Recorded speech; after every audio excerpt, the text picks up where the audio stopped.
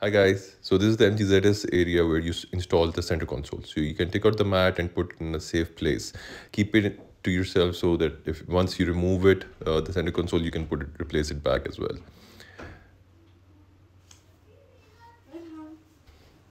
So this is the base. When you take out the base of the center console, you will be screwing it over here in these areas.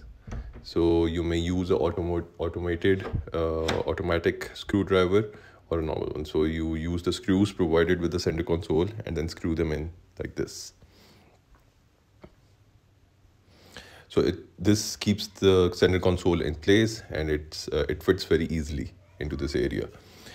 Secondly, you can take the base of the center console, the other sheet, the support. So you can place that now on top of this, and then align the 4 screw holes to the base, and then screw them as well.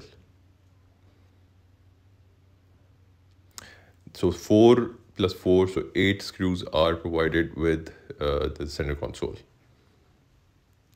And make sure that the open side of the area is at the back, so that you can push the center console in place.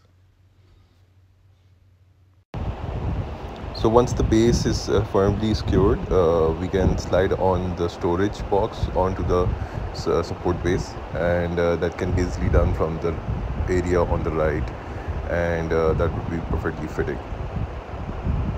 The storage box provides an ashtray at the back, and then the ashtray can be pulled out to make room for a cup holder as well. You can order the center console right away from the link in the description. Thank you, and subscribe to our channel.